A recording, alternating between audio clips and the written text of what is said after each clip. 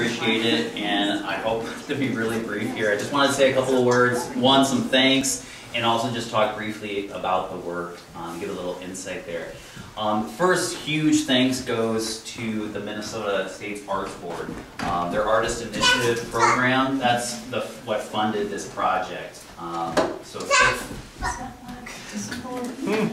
huge thanks to them. I will say that this project, or this grant that I received, was, sorry, I'm in dad mode, making sure nobody falls.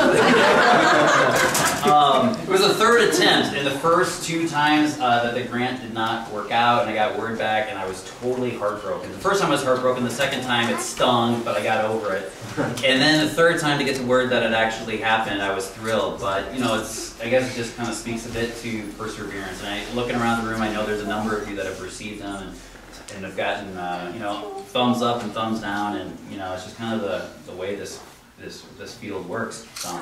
But perseverance is what it's about. Also, huge thanks to Dana for just making cool things happen here at the 410, and all the 410 volunteers. Kurt was hanging out, keeping me company, playing some weird music today, putting on some labels. So, but no, seriously, Dana is just such an arts advocate for our community. We are so fortunate to have her here. And when I asked about this show, she was like, heck yeah. So that's just the kind of person she is, and the artists that she supports. As I was installing, she was hanging out with some elementary kids in the back, going over some cool line work, and I was just really impressed. So thank you, Dana. Thank you, David. Let's see here. I don't know, Brian? Is Brian Frink here? He can't come to like 8:40. So 8:40? There's no no cookies That's are what left they told me. here. Anyway, I should at least say huge thanks to Brian Frink.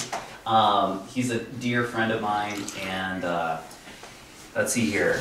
I got to basically hang out with him a lot this summer, and if you look behind these aluminum panels, come on. This is what we do in my classes too. We look awkwardly at everyone. Everybody. So yeah, Brian, he is Brian Frink, professor of painting up at MSU, outstanding human being, reckless and wonderful in all just things spontaneity. And I basically got to pick his brain constantly. If like I were to look at like my text messages with him, I'm like, Brian, how do you paint? And he's like this, David. I'm not a painter, but I am a creative and I want to make stuff, so I have to figure out how to do it, right?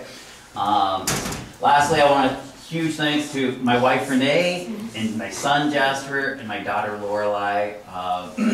They've just been super cool, super supportive of me hanging out in the basement, making my paintings, and like Lorelei was helping me pull up some of the frisket that makes these hard edges, so they were involved in the process. And Renee is just my creative sounding board. She helps me think through a lot of stuff, so thank you, Renee.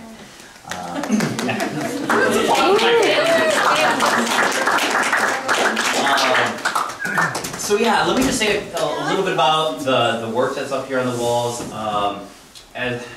As the name implies, painting songs, you know, I'm at this interesting point in my, you know, creative career where my past interests in music and songwriting are merging with my visual output, and I'm just really happy to be at this moment in time where this stuff is crossing paths. And if you look at the artist statement, I do mention that part of what I think influences both the music making, the singer-songwriter components, along with sort of the emphasis on all things like text-based, whatnot, is, you know, this like long experience of living with dyslexia, right? And when I was 8 years old, for whatever reason, I wasn't keeping up with, well, you know the reason, right? But I wasn't keeping up with my peers in school, and I had been doing just fine up until that age range when reading really starts to click for kids. And it wasn't clicking for me, and my folks took me to the University of Iowa to be assessed, and sure enough, that's what came through, was dyslexia. And from that point forward, my parents, especially my mom, were just hardcore advocates for me, making sure that I was getting the, you know, what I needed in school, outside of school. You know, I saw them sit through so many IEP meetings, individual education plans with teachers. They just always had my back. But through having my back, I had to study letters like crazy, right? In order to catch up, or I don't know if I ever caught up, but at least to be able to, you know, read what my peers were reading. So I just want to talk about dyslexia for a moment, and that, you know, there's sort of this thought that dyslexia is reading things backwards, right? Well, that's just a myth, and maybe those of you in this room know that already. But I know it affects everybody a little bit differently, but I would say the most common aspect, and what I recall struggling a lot with, was just simply memorizing words, right? Being able to basically put into rote memory, you know, words like all, and being able to, when we look at any word, we read it instantly because we're readers, right? And we've got that down pat, and it's because we've stored it in our brain. We have thousands and thousands and thousands of words that we don't have to look at all three letters. We see one big form. We see the positive, we see the negative space.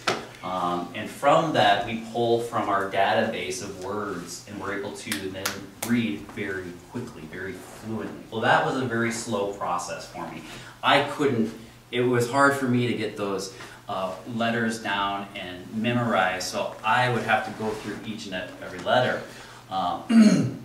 And so that was what my experience was, and I think from that you know, working with tutors and having flashcards all over my house, right? Probably like still under the couch somewhere. Lots of flashcards, lots of you know, large books, and my mom reading to me massively. I think just making sure that I was growing up in a language-rich environment helped massively. So that's where I think this stuff is coming from, just this like lifelong effort to try to, well, when I was younger, catch up, and now to stay caught up. And so letters have just, through working with them, I think have just naturally become something I really am fascinated by. Their forms, their sounds, the way they blend together, and then what they mean from that. So that's what these paintings, to a certain degree, are speaking to. And all the work, I'm really fascinated by what we typically see as the positive space, right, or the foreground. Well, I'm particularly intrigued by what's going on in what's the negative space, or the background. Because if we didn't have that background, we wouldn't be able to see the foreground, right? So it's like it takes the negative and the positive working together for the form to be, you know, legible. And you know, with music, I think there's a lot of parallels. It's like, in order to appreciate the notes, you have to have the space around the notes, right? If it was all constantly there, you couldn't enjoy it. So for me, it's just kind of this constantly thinking about space, what is present, what is missing, and having a visual ability or opportunity to just play with it and inverse it, right? So that's what's going on.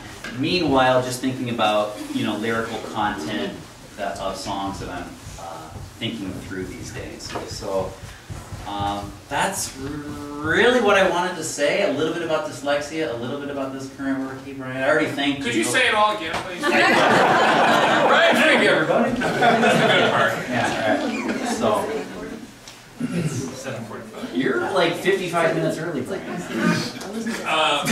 We had a birthday party. Let me just conclude by saying I'm so grateful to be a part of a creative community. I am grateful to be able to share it. I'm grateful that you all are here tonight. There's lots of food. There's some drinks back there. I hope, you know, you help yourself. I can't possibly take that many cookies home. So help me out. And yeah, have a great evening. If you have questions, I'm happy to answer those, or I'm happy to chat with you more one-on-one as well. But again, thanks everybody. Appreciate it.